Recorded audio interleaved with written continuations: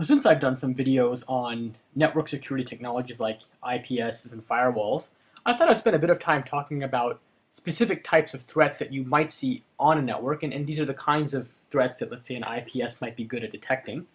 So one classic example of a network type threat is something called port scanning, and I should be clear, the port scanning itself is not necessarily a threat. It can be used by both attackers and good guys, and so attackers actually use port scanning as a vehicle for reconnaissance. In other words, they're trying to figure out how a network might work. Spell reconnaissance correctly. Reconnaissance, and they're trying to figure out how a network might look and getting more information about a network. On the other hand, maybe administrators, people who are actually administering a system, they may actually use use port scanning maybe to verify policies or to kind of get an understanding of what their security policy and postures look like. So maybe verify policies and kind of improve their overall security posture. And the idea behind port scanning in general is to find open ports. And let me kind of talk about what that means. So find open ports, and you might be asking yourself, well, if you don't know, what is a port? Well, a port actually occurs in the context of TCP/IP, which is the standard protocol of which all internet transactions happen. And it turns out that in TCP/IP, there is a notion of what's called an IP address. Okay, an IP address. And this is what's used to reference hosts and services and so on. But in addition to an IP address, there's also something called a port. Okay, and maybe by way of physical analogy, imagine you have a street, okay, and you might have a street somewhere, and the street address, you can think of that as the IP address. And perhaps at that street, on a particular street address, there happens to be an apartment building. Okay, and you might have an apartment building at the street address. The apartments in the apartment building, individual apartments themselves, they would be the different ports. Okay, so you can think of the different apartments in the apartment building as the different ports. And the IP address is kind of like the street address associated with that apartment building. Okay, and basically a port scan is really about finding open ports and really about doing it systematically. Okay, so obviously not in a haphazard fashion, but trying to systematically open up doors in the apartment. You might be wondering, okay, why do you care about opening up doors? And obviously in the physical sense, and if you find an open door, then you might be able to rob that apartment. So certainly a thief might want to do that.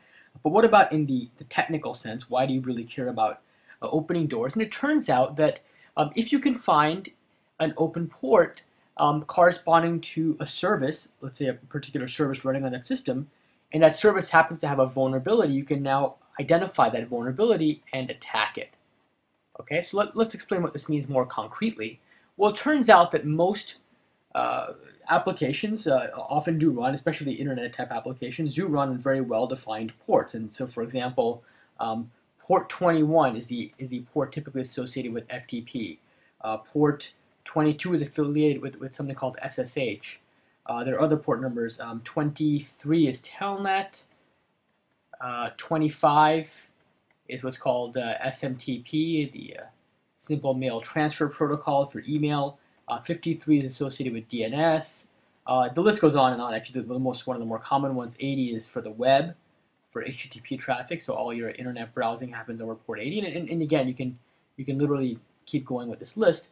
There are actually 65,535 possible ports. And actually, this is a number that a lot of computer security people and even computer science people have committed to memory, just because 65,535 happens to be equal to, and this is me maybe going into some more detail than you want, but it's 2 to the 16th minus 1. And the reason you know that is it turns out that 16 is the number of bits that are used to encode a port number, and if you have 16 possible bits, then you can form 2 to the 16 possible numbers, but 0 is not allowed as a port number, so that leaves us with 65,535 possibilities. Okay?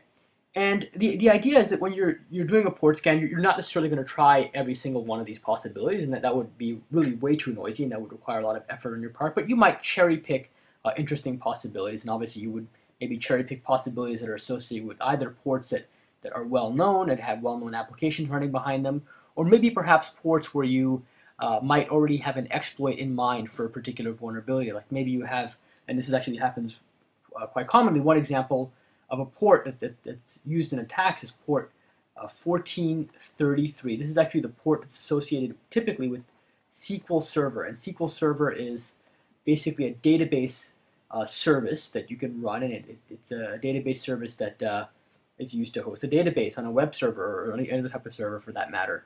And if you find, and it turns out that if there are vulnerabilities, and there was one example a while back of a vulnerability on SQL Server, you could then, if you found that 1433 was open, that would be an indication that SQL Server was running on that particular system. Then you can try to mount an exploit on SQL Server and attack it that way. And just the fact that you see something on port 1433 is in and of itself pretty good evidence that something is running there, and you can try to take advantage of it.